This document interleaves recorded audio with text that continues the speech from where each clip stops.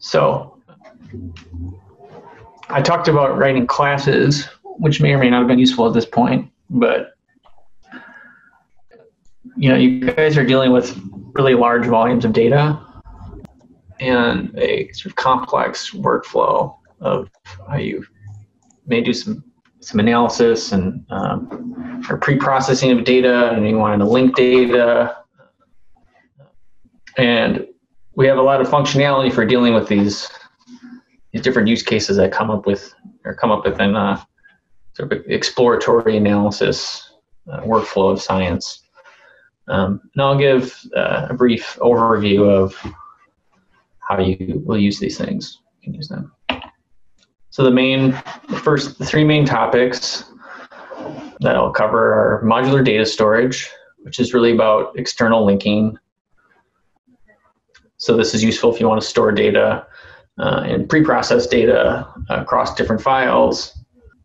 Raw data is very big, pre-processed maybe smaller, but you want to keep them linked. This is one way to do that. Chunking and compression. This is useful for just optimizing I/O and storage. And then finally we have sort of iterative write. So if you're writing, like someone asked about writing data streams, this is how you would go about doing that. Okay, so the first thing I'll talk about is modular storage. Okay, so let's say data are distributed across files, multiple sessions or multiple electrodes. You may divide your data differently depending on your workflow, but either way, you're going to divide them up, and then you have some master file that links these all together. I said, large stimulus data for multiple recordings. You want to link these things across files just to avoid duplication, and also keeping original data in the original file with the raw data as read-only, because raw data is very precious, and then using a separate file for processed data or sort of one-off analyses, and then linking that to this raw data. More use cases. Oh, wait, no. So in this example, we'll use time series, but this sort of works for any container object, just as a heads up. So I had talked about this mapping layer, and a lot of this is handled by this thing called the build manager, and you're going to need that to link data sets. So the first part here is you get your build manager, and that's done by this method called get manager. And so let's say we have two files, file name 1, file name 2. When we read them, we have to pass in the same manager. And then let's just get our time series objects that we're going to try to link into a master file. So then we create this master file, PyNWB file, and add these two time series objects as acquisition to that file. And then when we go to write that file, we have to pass in this build manager that we used for reading the two time series we want to link to. So the key takeaway here is that you have to pass in the manager throughout the process. And this file, PyNWB file 3, will now have a link to these two time series objects in its acquisition folder.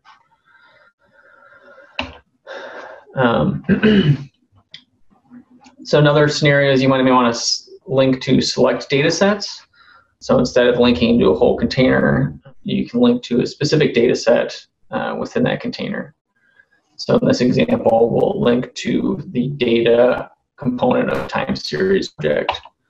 So first we read in our PyNWB file object, and this part we don't have to worry about managers at this point. But so let's say we read our PyNWB file object, and then get the time series data object that we want to link to. And so now we create the new time series object that we're going to add to NWB file 4.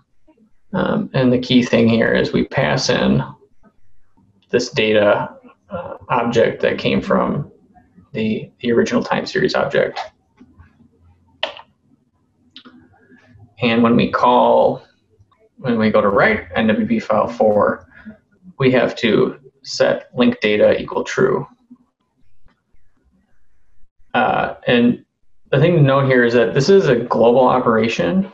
And so any data we've read in and from a different file and passed in to the file we're about to write, will get linked.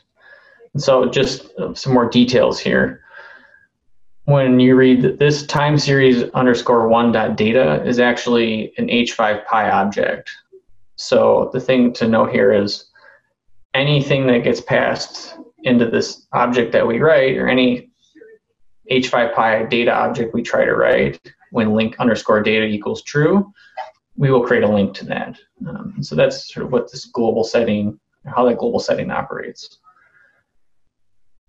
But sometimes you don't want to do, you don't want to have that global effect. And so there's another way around that.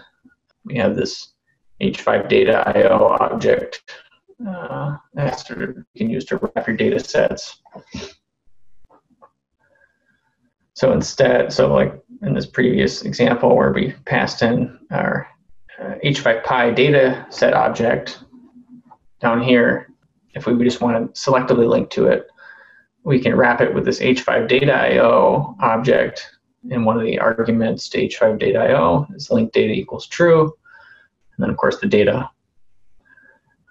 And the thing to know here is when you end up calling the write function or the write method, you set link data to false just to turn off sort of global linking. So some things to be aware of when you're linking files. External links can become stale and break. They're just like a symlink, a POSIX symlink. It's basically a path, a pointer based on a string path. So if things get moved or renamed, or even if you delete data within a file because you can HDF5, that link is going to break. So it's just something to be aware of. And you may do this sort of external linking modular storage for your day-to-day work, but then you want to share data, but you want to bundle everything into one file. And that's what you can use this NWB HDF5IO copy file function, which will resolve all external links. Or you can do the zip and tar everything together into one big object to send around. Another thing to be aware of when we're linking data from time series is that timestamps need to be compatible. So all time data is stored relative to this single global clock, which is defined by NWB session start time or NWB file timestamps reference time. So just remember that, is that you need to make sure that everything's registered to this global clock. For more information about this, go to the modular storage tutorial on the webpage, PyNWB documentation. So the next thing I'll talk about is chunking and compression. And this is useful when you're trying to optimize data storage, which should be based on how you're accessing data later on. So the thing is, data, so memory on your computer is sort of the one dimension. Reading data from memory involves sort of moving around and jumping around this one-dimensional piece of memory. So something to think about is that if you're using a programming language that has row major ordering, which means that rows of two-dimensional array matrix are stored contiguously in memory. So reading a row is efficient, but if you want to read from a column, like down here, this bottom example, reading that data is inefficient. So you can sort of get around this by optimizing how data is chunked out and laid or chunked on disk. So like this is what we mean when it should be optimized for the read pattern. So if you're typically going to read data by rows, then you would sort of chunk in this dimension. If you're going to read by column, you would chunk in the opposite dimension.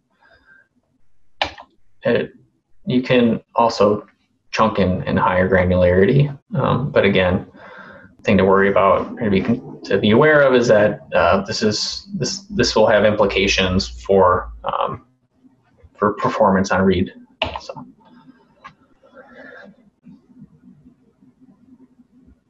So chunking is sort of necessary. So first is that this is necessary for optimizing data layout for read and write.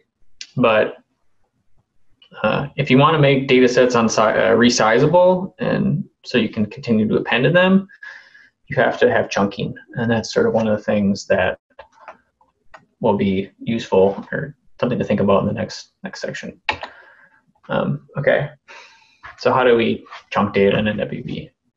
So as I mentioned in the previous example, we have this H5 data.io object wrapper, and we'll use that here. So first, let's create an PyNWB file. These are all the details of that. I'm going to collapse them in this next slide. And let's see, this H5 data.io, we use it here to wrap this data object, which will ultimately become the data component of our time series object here. And one thing to know here is that, or notice here is that we set chunks equal to true, and that enables chunking. And then we can specify the max shape, and if we use this none as an element of max shape, that specifies which dimension is unlimited and hence resizable. And then later down here, we pass that data, this H5 data.io object, which actually contains our data, into the time series constructor.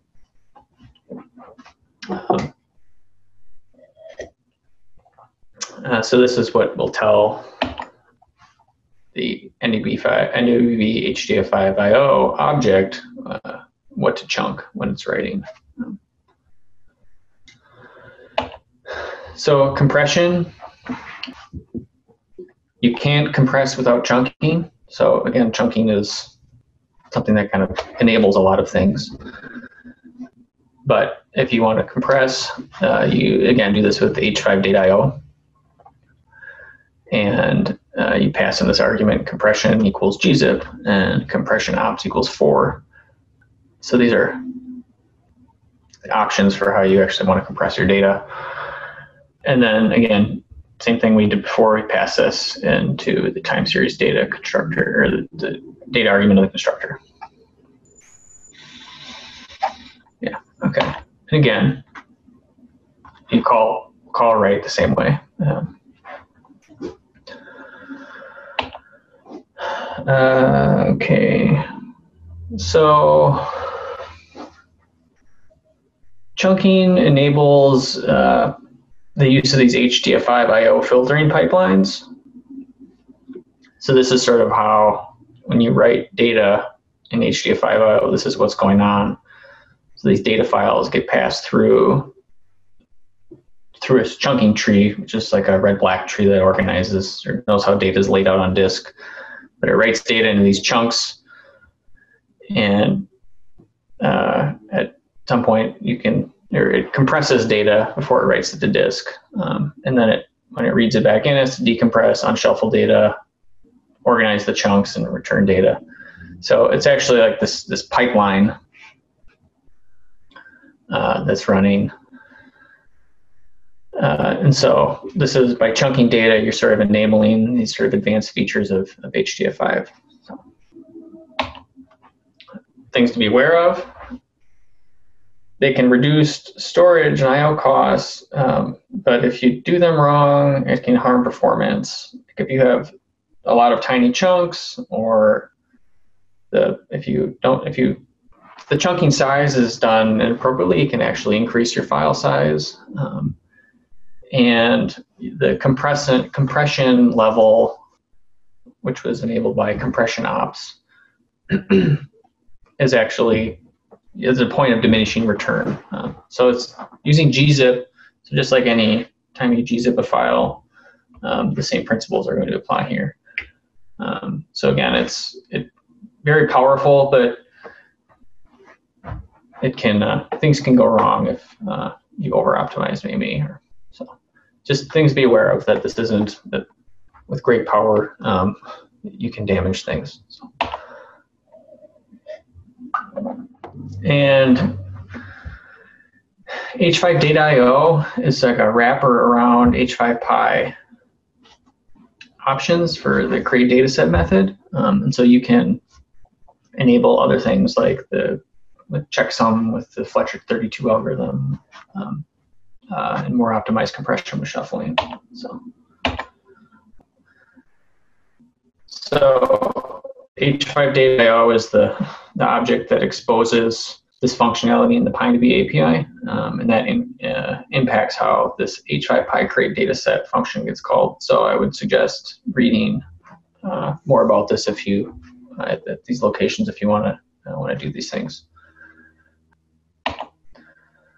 And finally, for more information, go to the tutorial on the PyNWB documentation. So okay, the last thing is iterative write.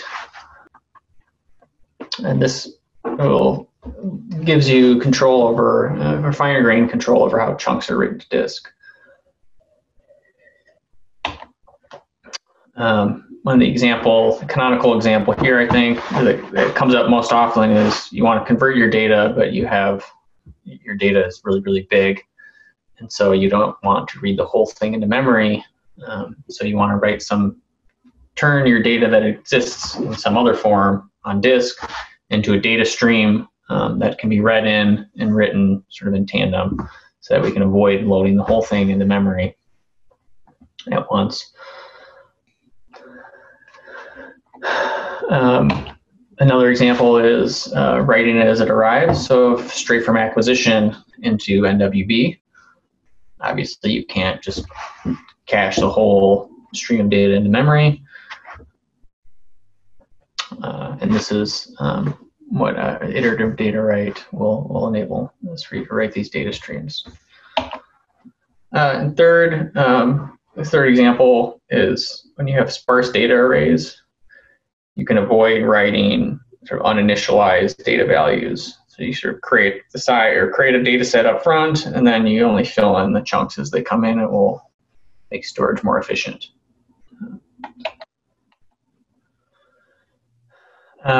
Okay, so to iterate over these data arrays, we have got some objects.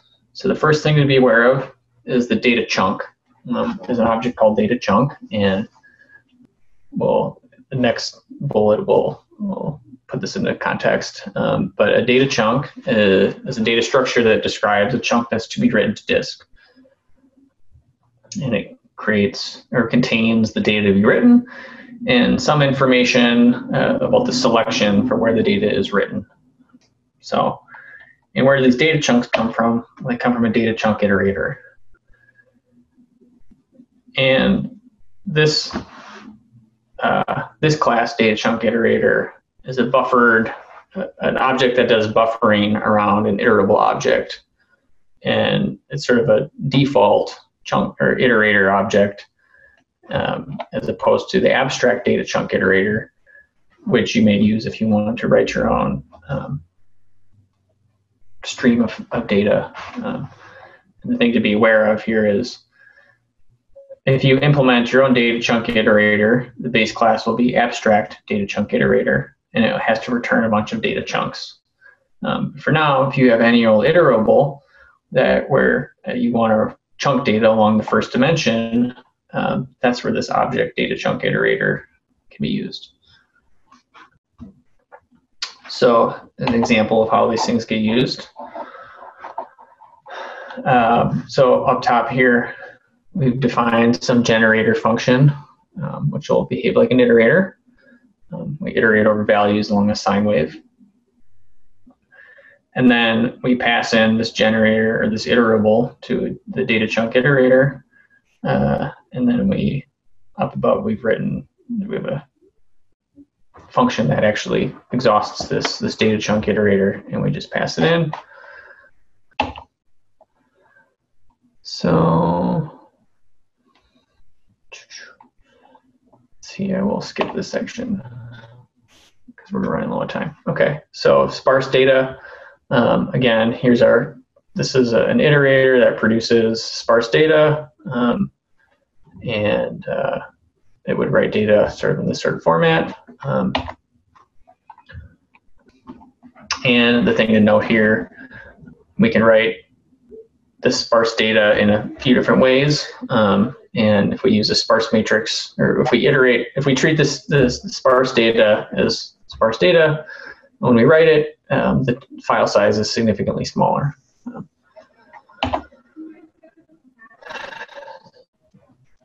So the thing to note, if you're writing sparse arrays, is we'll optimize in-memory or on-disk storage.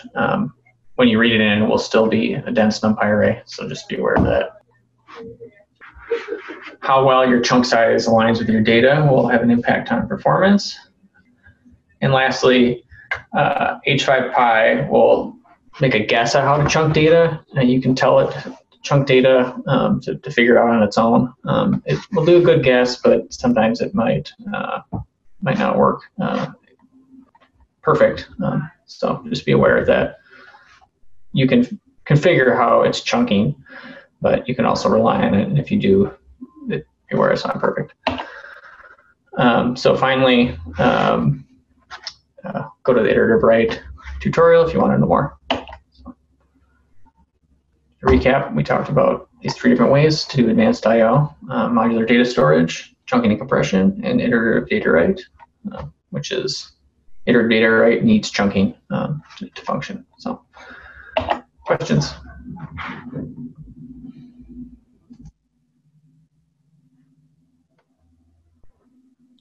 Let's also not forget to run this poll. Yeah. While people are crafting their questions, we can run the poll.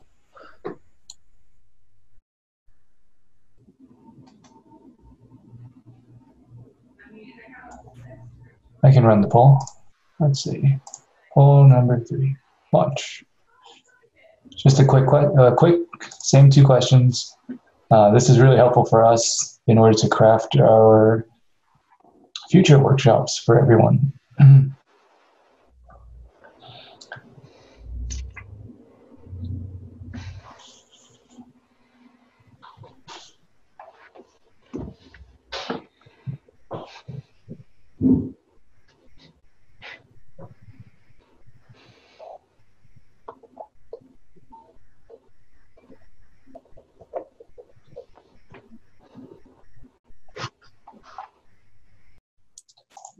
Andrew, there's a question for you.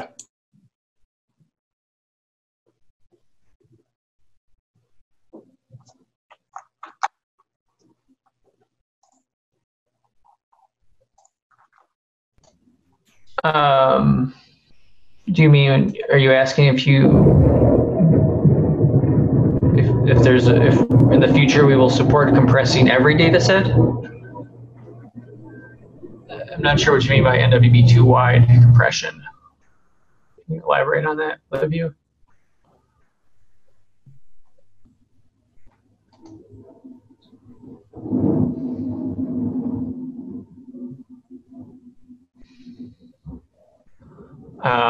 I don't think we have any plans for just compressing a file, since I think you can compress a file on your own if you want. We don't have any plans to implement that.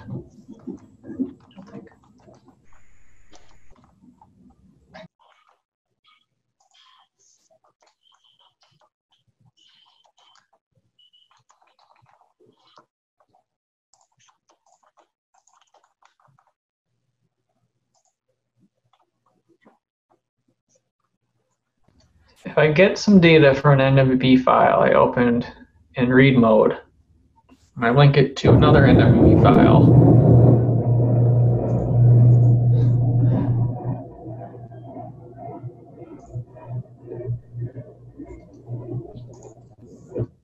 will it keep its access properties when I access it afterwards, or are there data access properties governed by the original file?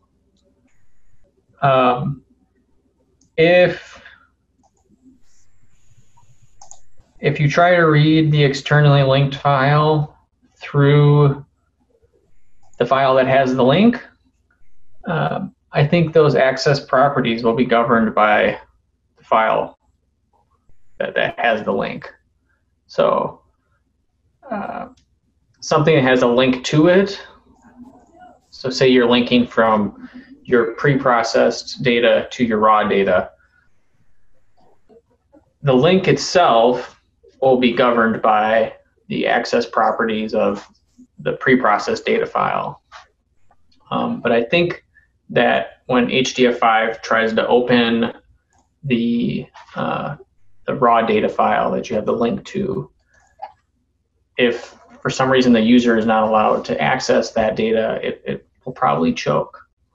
But accessing the link and seeing that there's a link to this raw data, that will be governed by the pre-processed data. So I think the answer to your question really is the access properties are effectively governed by the original file.